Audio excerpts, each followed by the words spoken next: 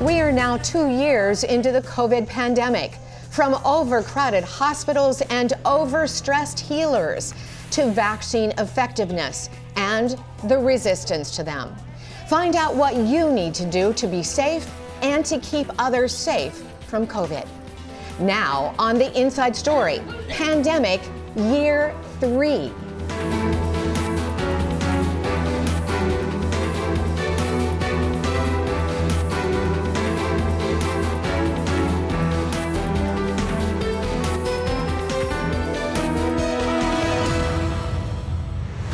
Hi, I'm Carolyn Pursuti, reporting from VOA's global headquarters in Washington. It was around this time in January 2020 when we started hearing reports of a novel coronavirus discovered in China. 2 years later, about 350 million COVID cases have been reported worldwide. More than 5.5 million people have died from COVID. Vaccines have been effective, keeping most people safe from severe illness, but they do not provide bulletproof protection. With 2 years' worth of lessons learned, how will we deal with year 3? Well, we start in London, where researchers are learning more about how the common cold may protect us from its deadlier cousin. Here's Henry Ridgwell. It's a question that has puzzled scientists. Why are some people able to resist coronavirus infection despite prolonged exposure? So researchers at Imperial College of London set out to test a theory that a type of white blood cells called T cells produced by the human body to fight the common cold could offer some protection. Report co-author Professor Ajit Lalvani. Previous infection with common cold coronaviruses, so these are distantly related cousins of SARS-CoV-2, which causes COVID.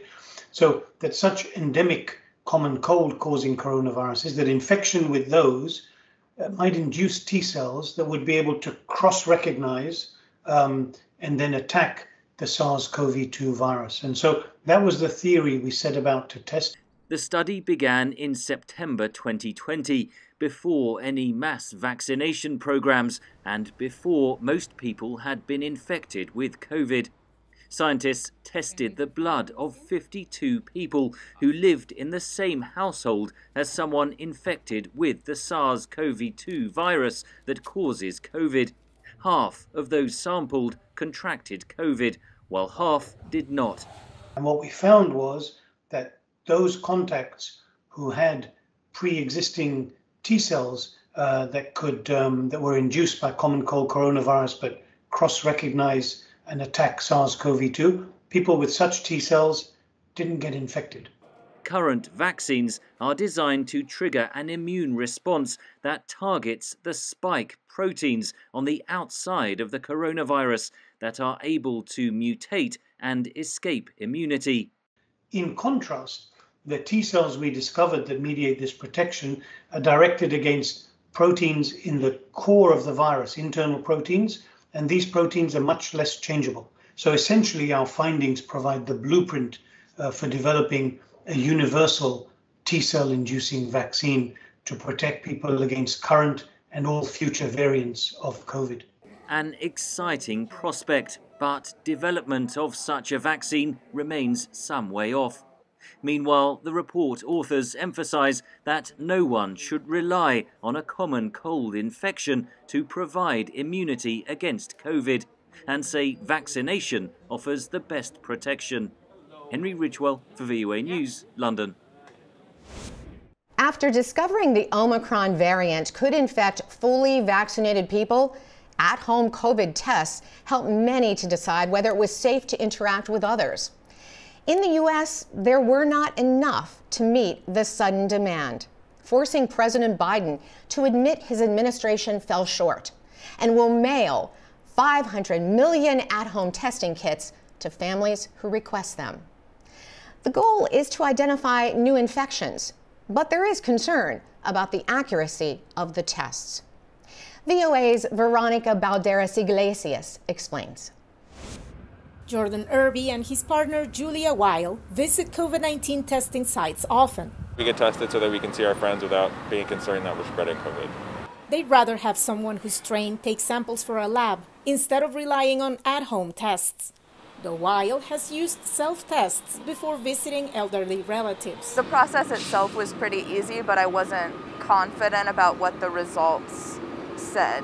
Her instinct was right. In 2020, researchers found that in people with COVID symptoms, the antigen tests were less accurate than the PCR tests, which can take a lab 48 hours to process. We directly compared the Binax Now antigen test to the gold standard PCR test. The antigen test missed detecting 20% of all COVID-19 cases. There's no conclusive data yet on how well rapid antigen tests work on the Omicron variant, but people can take steps to be more confident in the results.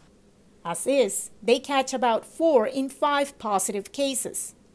Testing too early in the infection is discouraged. If you're testing while you're symptomatic and you have a bad cold symptoms and you have a lot of virus in your system, you're more likely to be accurate in that situation. We do often recommend multiple rapid tests. So not just one test, but you do your antigen test today, maybe test it again in 24 or 36 hours.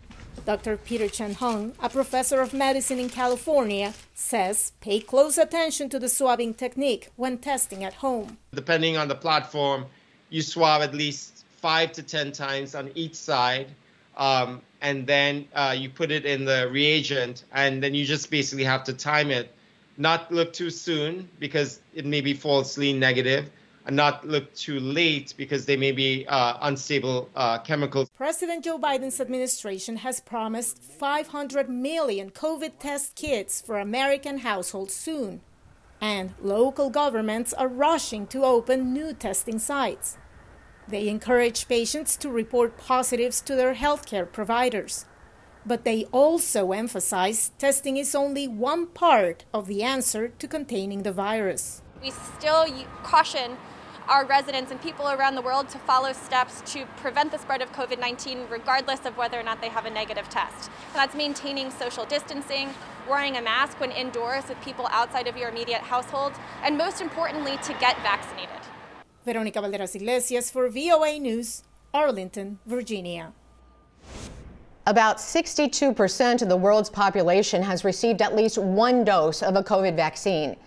Getting to 100% fully vaccinated, including booster shots, means more vaccines are going to be needed. VOA's Steve Baragona takes us to Houston, Texas, where a new vaccine is being developed to distribute specifically in lower and middle-income countries. The new vaccine, developed at Baylor College of Medicine, is 90% effective against the original COVID-19 coronavirus and 80% against the Delta variant. Data on Omicron is coming. The vaccine is also cheap, refrigerator stable, and easy to manufacture in developing countries, says team co-lead Dr. Peter Hotez. So when you start going down the checklist, this checks all the boxes for what you need for a global health vaccine. Hotez and colleagues use the same old, tried-and-true technology that they've used to develop vaccines against neglected tropical diseases, those that Big Pharma is less inclined to treat, because that's what's most available to vaccine makers in low- and middle-income countries, he says. That's why I was so disheartened at the beginning of the pandemic when everyone was focusing on new technologies. I knew that would be a barrier to access.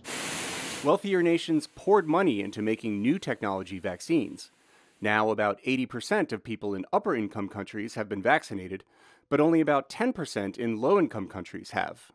And Hotez and colleagues are making the vaccine available without patents. He says intellectual property rights just get in the way during a global crisis. If your house is on fire and you can only have time to make one phone call, you don't call a patent attorney, you call the fire department, and we're the fire department. The Indian government recently authorized the vaccine, and Indian company Biological E is making hundreds of millions of doses a month under the name Corbavax.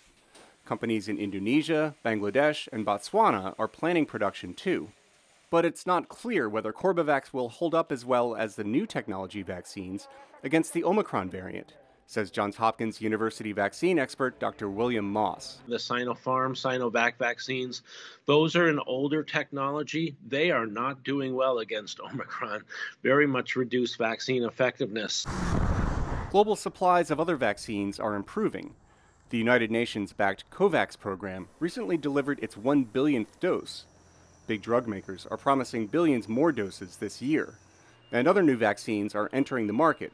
But if it holds up against variants, a low-cost vaccine like Corbavax will still be useful, because COVID-19 will be with us for years to come, Moss says. We'll be kind of transitioning into this kind of endemic mode and more routine vaccination, and that's where these vaccines may play a role. Experts say a regular shot against multiple COVID-19 strains could be in everyone's future.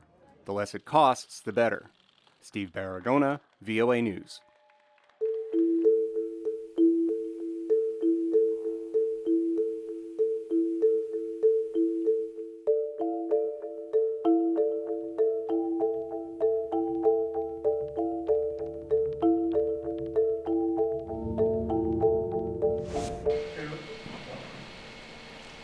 Police in Brussels fired water cannons and tear gas at 50,000 protesters demonstrating last week against COVID-19 vaccinations and restrictions. European authorities imposed those regulations to try to contain the fast-spreading Omicron variant of the coronavirus. Battle lines over vaccine mandates are being drawn as well in some parts of the United States. And in South Africa, where the Omicron variant was first identified, vaccine mandates to return to school are being debated and fought. Our Linda Givtash reports. Africa are gearing up for a new school year as the country emerges from its fourth wave of the coronavirus pandemic. And COVID vaccines will be a prerequisite for many returning to campus. The South African Union of Students has warned protests of vaccine mandates are looming. At the University of Johannesburg, students say they're angry that they weren't consulted and claim the policies infringe on their constitutional rights to bodily integrity. Students must go to vaccinate under their free will. There's no one who is in a bio bubble. So whether you are vaccinated or not, the moment you leave campus to do your grocery shopping or go anywhere else, you come across people who are vaccinated and who are not vaccinated. Less than half of South African adults have been inoculated, and there's no national vaccine mandate in place. The reasons behind vaccine hesitancy are complex. Students say their decisions are made on personal preference, cultural, and religious beliefs, despite there being no evidence such methods protect against COVID-19. From the first wave, I've stuck to African home remedies. I haven't been hospitalized, I've never tested positive. And I think because that worked for me thus far, I will continue with that remedy. People who have vaccinated are said to have been protected from the virus, and they should find ease in that. They shouldn't be bothered by the fact that someone else is choosing to not vaccinate and exercise that right. Vaccines do protect people, especially against severe disease. But one of the country's top doctors says unvaccinated people pose other risks beyond catching or spreading COVID-19. They are much more likely to end up in hospital, in ICU, and to die of COVID-19. And ending up in hospital is not just a burden that the individual assumes.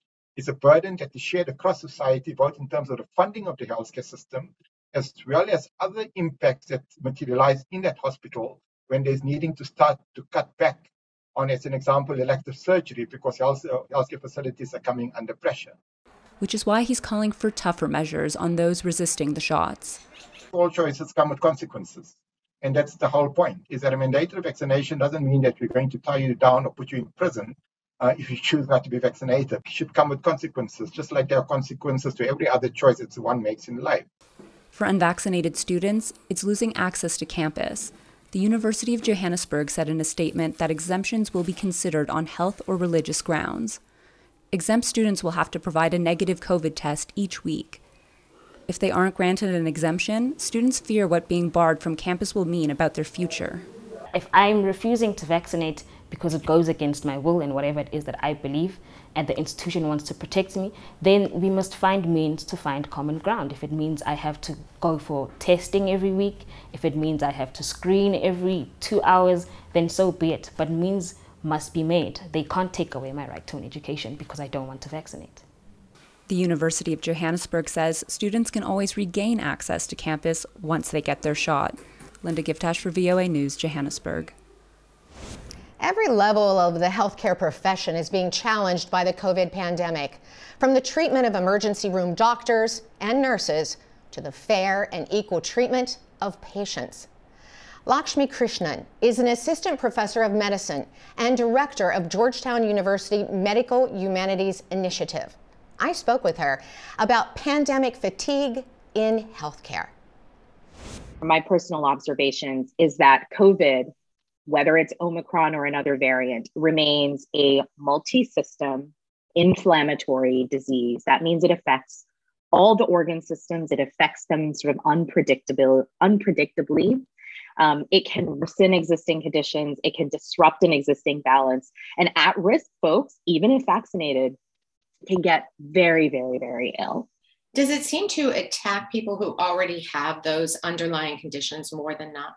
So it can tip over the balance of any of those underlying conditions, absolutely. And then we see a kind of domino effect where COVID plus these other comorbidities or underlying conditions can turn into a pretty profound clinical spiral. So is more vaccination the answer when people are seeing so many breakthrough cases? Doesn't seem to matter if you've been double vaccinated, if you've already had the booster, people are still getting Omicron. Yeah, absolutely. Great question. I will always evangelize for more vaccination because it certainly is protective against extremely severe disease. One heartening sign that we did see was that our ICUs were not as full as they were in 2020. So yes, people are getting very sick. Yes, people, again, please know that I am biased because I see very ill patients on the inpatient side. But I cannot imagine how much sicker some of these folks would have been had they not been vaccinated and not been boosted. And again, for those who are generally healthy, generally well otherwise, we're preventing hospitalization. And that is incredibly important, as we've learned from a health system capacity standpoint, not to clog up our hospitals with the sort of mild or moderately ill, because those who have severe illness require those services. And our systems are really struggling under this strain. Will we just be in this spiral? Will COVID be endemic that we just see other variants pop up? I know Omicron in some countries now is going down, the numbers of Omicron cases. So once it makes its exit, then do we see another variant? Will this just be life as normal? So just as a historical example, cholera was considered endemic in South Asia and the Indian subcontinent and is still endemic in parts of the global South, but cholera was considered unacceptably epidemic in the United Kingdom. So as rates declined in the West and remained static with breakthroughs in the global South, because that can still happen with endemicity, we see this again with the more recent example of HIV/AIDS. I'm old enough to remember the transition for us in the Western consciousness, thinking about HIV/AIDS as an acute epidemic with outbreaks, to now we consider it a chronic treatable disease, but it is endemic in sub-Saharan Africa. And so the differences in those understandings, we can see how epidemic and endemic fit certain racial, political, and economic agendas. What did you see on the floors there?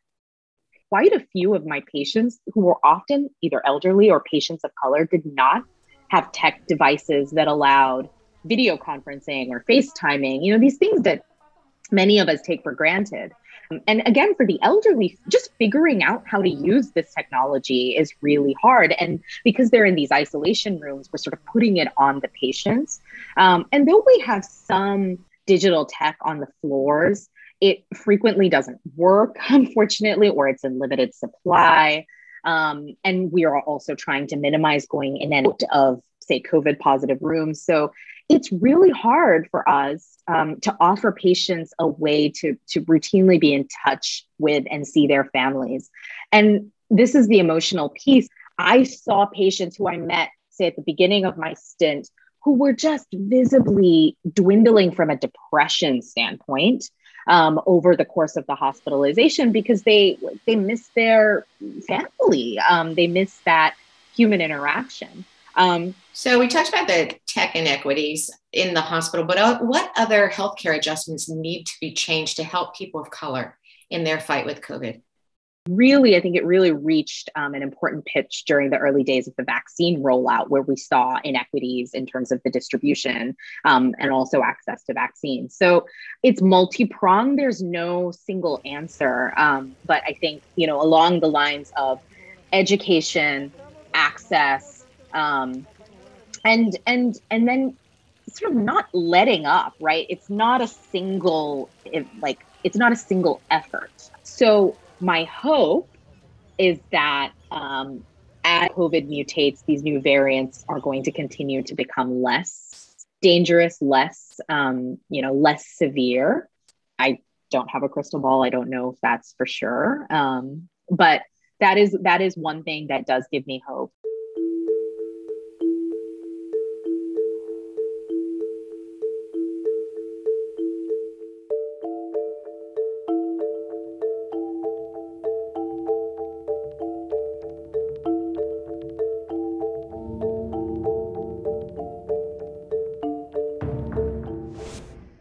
Years of COVID has taken a toll on societies around the world. School and graduation disruptions, grandparents who can't see their grandchildren, the celebration of life's milestones scaled back or postponed. The Lunar New Year is upon us, and Asian American communities in the U.S. are determined to not let COVID upend their party. From Los Angeles, here's VOA's Michael O'Sullivan. Some of the usual Lunar New Year parades and festivals in the United States are canceled, as they were last year, but the San Francisco Chinatown Parade resumes after a one-year gap. We are cautiously optimistic to proceed forward with a live parade. So yeah, we're very excited to actually have a live event this year. That's good news for a man who leads a lion dance troupe, a traditional form of entertainment. For us, it's a tradition that we ring in the New Year, just like the American New Year, where all of a sudden all the fireworks go off. His troupe will take part in the parade this year, vaccinated and masked. It is the year of the tiger, and another year of COVID, this time the Omicron variant. And in San Francisco's Chinatown, the largest outside Asia, some plan to delay the usual New Year gatherings.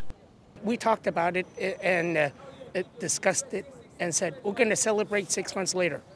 The Lunar New Year is usually a busy time for Chinatown businesses and restaurants, but not this year due to the pandemic. We've had probably 90% cancellations for this period. Usually we've got lots of events.